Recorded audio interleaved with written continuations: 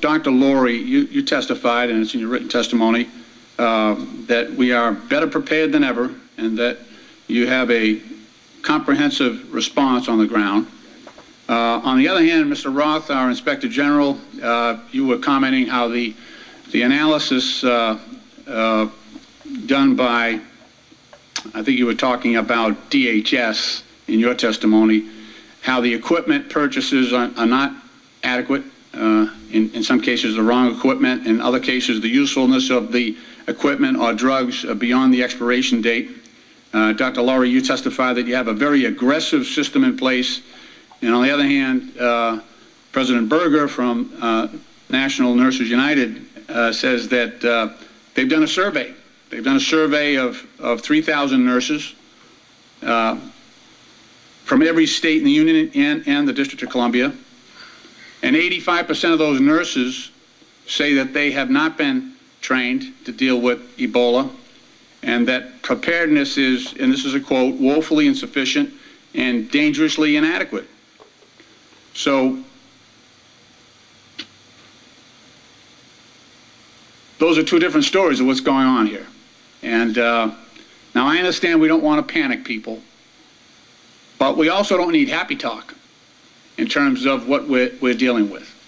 And maybe it's just me, but lately when a government agency comes before this committee especially and tells me there's nothing to worry about and we got this, that's when I start to worry.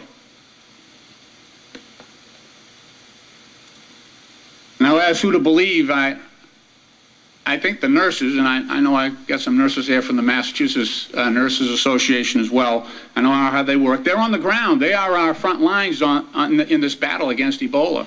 They are our ground troops. They are the people that are doing this work every day. They're exposing themselves and perhaps their families, if things go wrong, if they don't have the adequate equipment.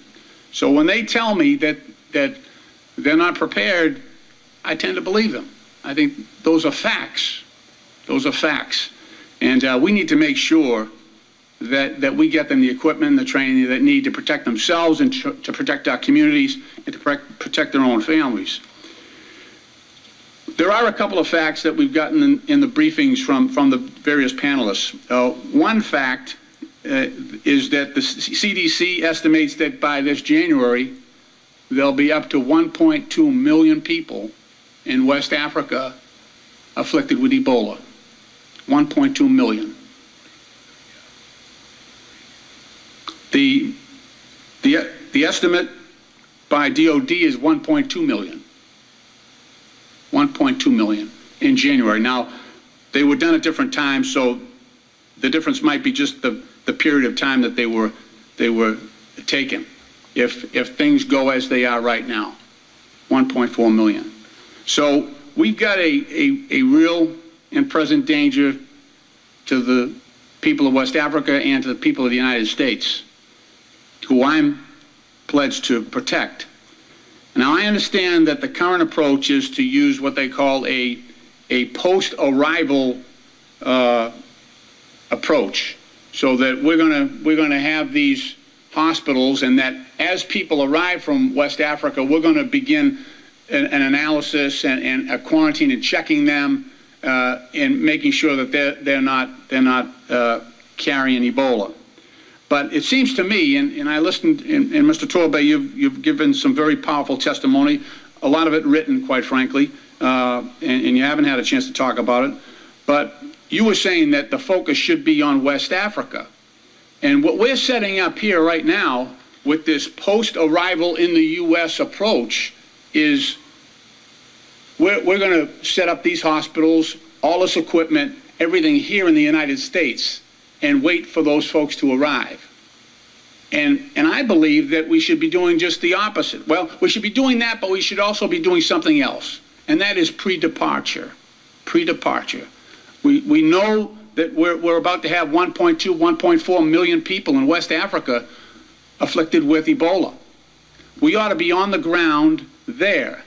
We ought to have, instead of the restriction here in the United States after they come in of 21 days, there should be a 21-day pre-approval. When they say they want to travel to the United States, They need to present themselves and report in person 21 days before they get on that plane. And we can take their temperature and a blood sample if necessary, so that 21 days later, when they appear to travel, we can test them again. Now we've got 2 contact points on that person before they fly to the U.S., and we can also do that post-arrival check as well. But we are not taking this seriously enough. We are not. And, you know, we need to help, you know, our brothers and sisters in West Africa, absolutely. But we've got to have a fact-based approach to this.